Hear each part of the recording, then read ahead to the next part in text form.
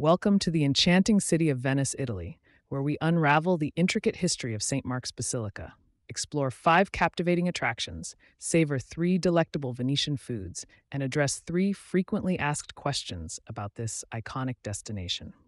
St. Mark's Basilica, also known as Basilica di San Marco, stands as a testament to Venice's glorious past.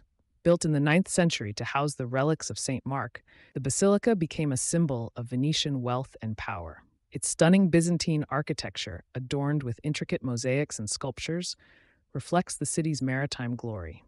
Five attractions to visit in Venice. Begin your Venetian journey at the Doge's Palace, an architectural masterpiece that served as the residence of the Doge of Venice. Explore its opulent chambers and the notorious Bridge of Sighs. Cross the iconic Rialto Bridge, the oldest and most famous bridge spanning the Grand Canal. Marvel at the bustling Rialto market and the panoramic views of the canal. Embark on a scenic vaporetto ride along the Grand Canal, Venice's main waterway, flanked by exquisite palaces, churches, and vibrant Venetian life. Gallery dell'Accademia.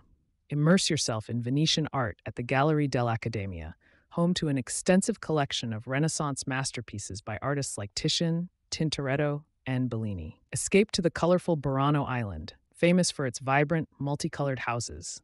Wander through its charming streets and indulge in local seafood delights. 3. Most exciting popular foods to eat in Venice.